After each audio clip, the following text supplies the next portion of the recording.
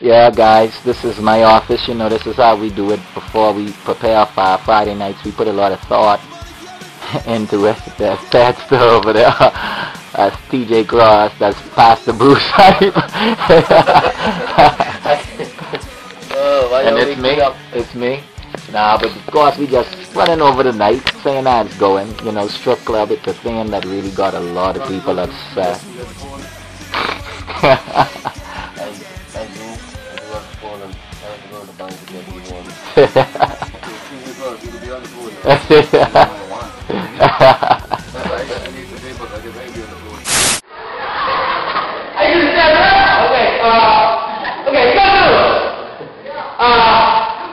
The deacons want to send the preacher, the pastors, and holy knives.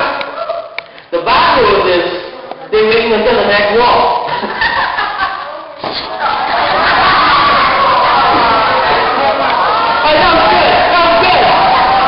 That was good. Okay. Good news. What's it?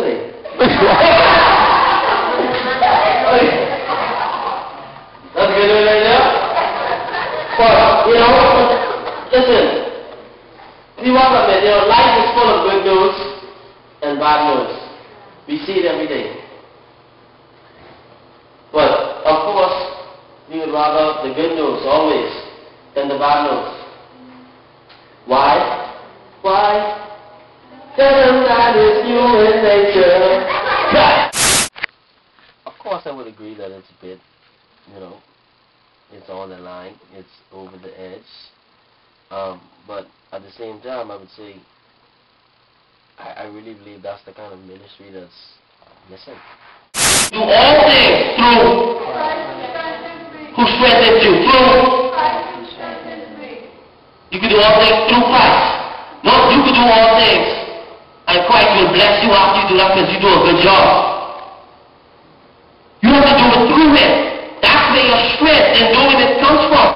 So, Cross, what you think, man? You think that? At the end of the day, even in doing music, whatever you do, it'll be considered controversial. Yeah. It'll be considered over the edge. But at the end of the day, when you're seeing young people, adults, and giving everything to Christ and just being free and being delivered from things and actually stripping away, yeah, that's when I say, so what?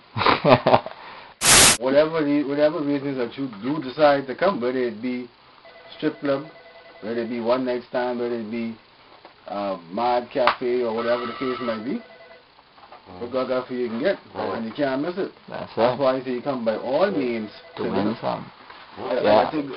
No matter how hard I try, there's some things that are holding me back. Tonight, God wants to help to break those things off of your life, but you got to be willing.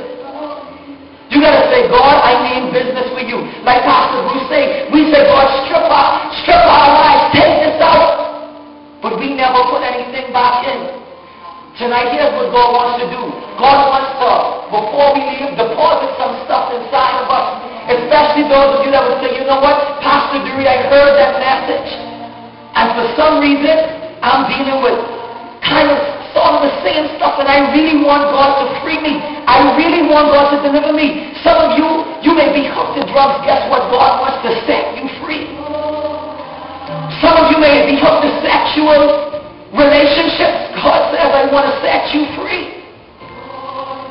Some of you may be hooked to depression. You try your best to have joy. You try your best to put a smile on your face. But some things you're dealing with in your life keeping you down.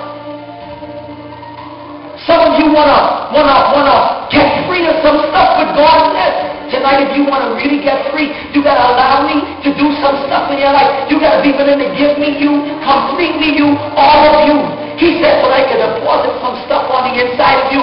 Paul said, I thank God. Coming to the last verse in Romans 17 says, I thank God that through Jesus Christ my Lord, I can receive freedom.